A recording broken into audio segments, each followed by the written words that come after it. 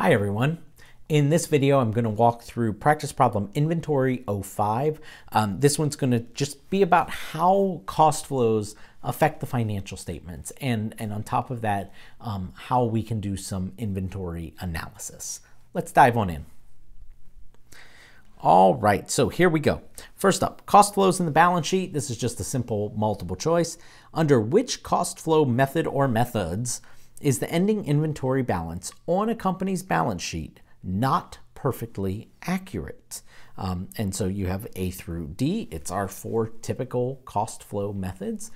Take a moment, pause the video, see if you can answer it. Come back when you're ready for me to walk through the solution. All right, welcome back. So which of the following methods is not perfectly accurate? Well, I can tell you this.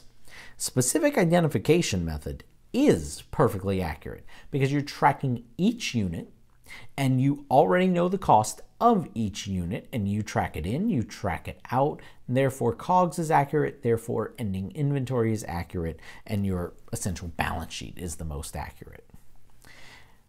Now, why did I take the time to explain all that? Well, because the other three are inaccurate. They are assumptions. They are not specific one-to-one identification.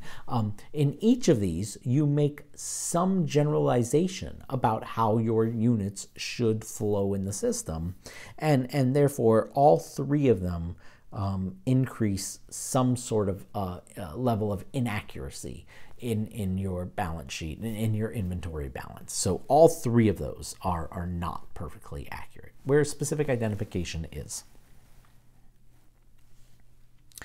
All right, next up, another multiple choice for you. In a period of inflation, the cost flow method that results in the lowest income taxes is what? Take a moment, pause the video, see if you can figure this out. I'll give you a hint. Draw a graph, okay? See if you can figure it out. Come back when you're ready, and I'll walk you through the solution. All right, welcome back. So here we go.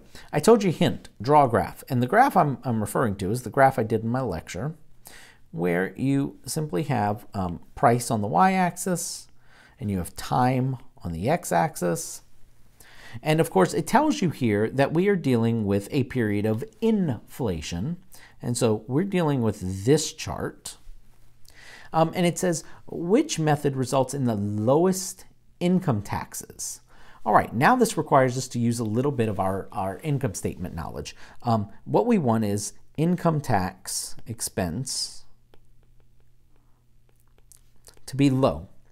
Well, for income tax expense to be low, your income before taxes needs to also be low, which means in the terms of cost of goods sold, which is what we're dealing with in this entire topic, for income before taxes to be low, your expenses have to be higher, and specifically, your COGS needs to be higher. So high COGS leads to low income before taxes, which leads to low income taxes. All right, but we're not at the answer to the question. We know we need high COGS. So then the question is, in a period of inflation, where is high COGS? Well, in a period of inflation, high prices are here, which means we want cost of goods sold to come from this area of the graph. So what we're saying is we want our cost of goods sold to come from the later in time merchandise, or the more recent merchandise. Another way to think of that is the last merchandise in. So what's the answer to this one? It's LIFO. We want the LIFO method in a period of inflation if we want to lower our income taxes, because in a period of inflation, we will drive up our cost of goods sold by using LIFO, which will drive down our income, drive down our taxes. All righty, that's it for that one. Moving on, balance sheet inventory valuation. Tiger Corp has the following inventory on hand at year end. Determine the value of inventory Tiger Corp should report on its balance sheet under the lower of cost or market rule.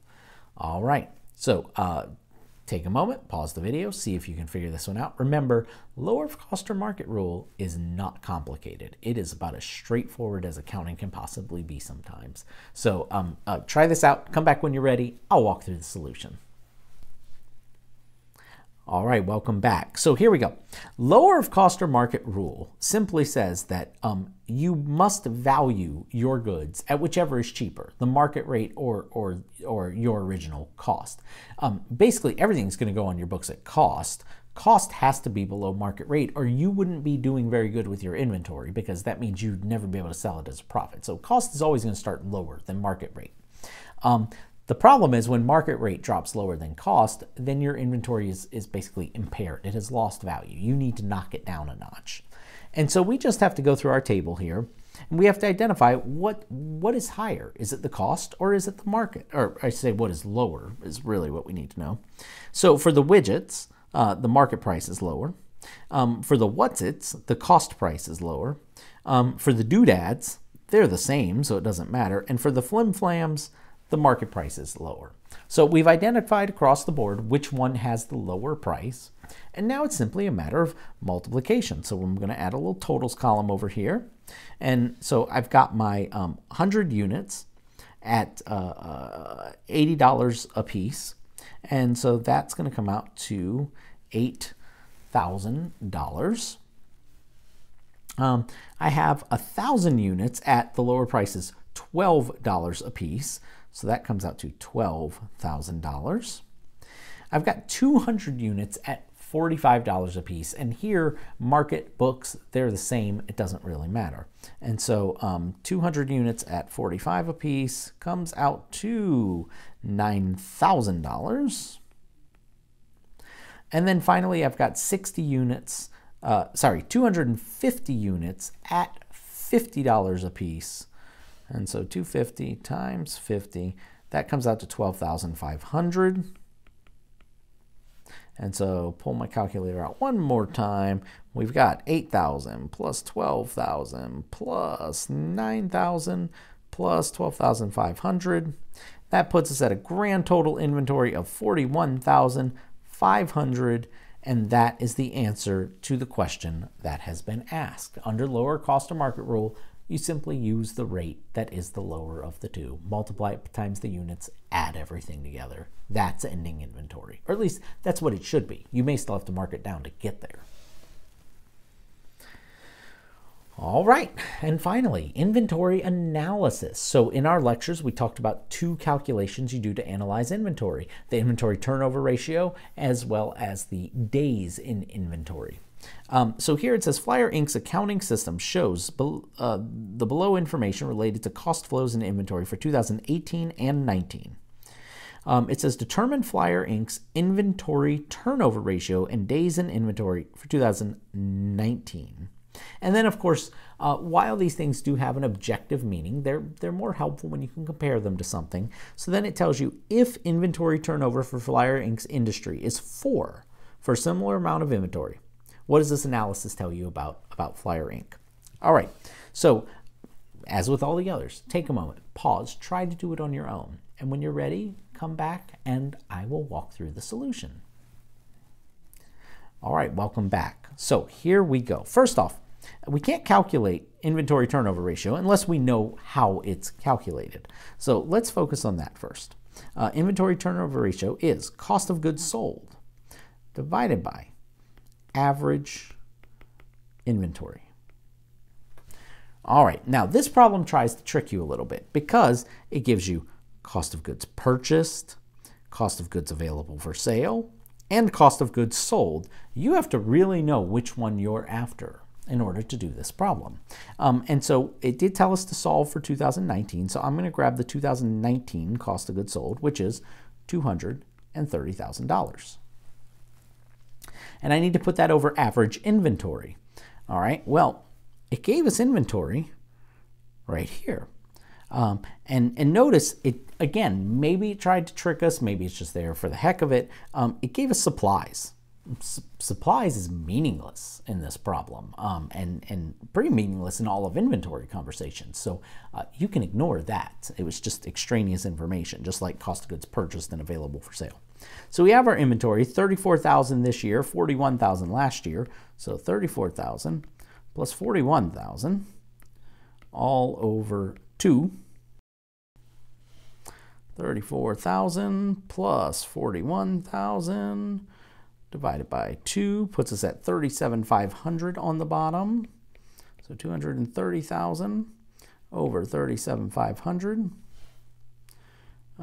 230 divided by 37,500 gives us an inventory turnover of about 6. In fact, I'm just going to call it 6.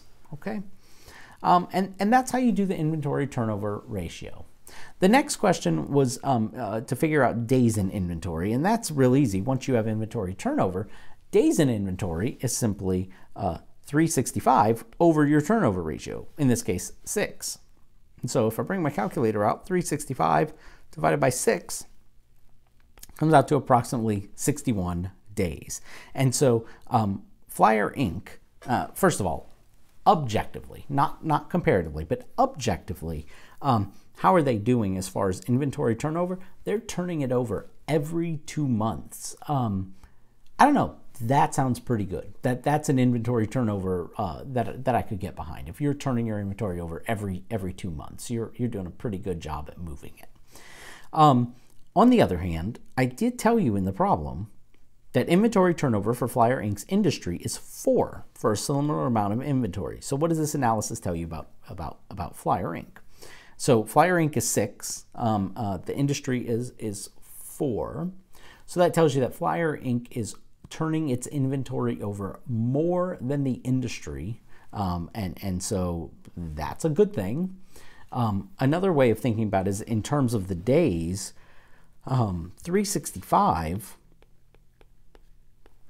divided by, not divided by 6, but divided by 4, 365 divided by 4 implies that it's taking approximately 91 days for the industry to turn over its inventory. And Flyer Inc. here is only taking 61 days. So they're taking 1 entire less month to turn over their inventory than essentially their competitors. And so that's kind of the takeaway from doing that comparative analysis. In this case, you would say, oh, you know what? Flyer Inc., at least as it concerns its inventory, looks like it's doing a better job than the rest of its peers. All right. That is it for now. So I'm not going to be recording any other inventory practice problems at the moment. That isn't to say I won't make more later. Hope you enjoyed these practice problems. Hope they helped you, and I hope you have a great day.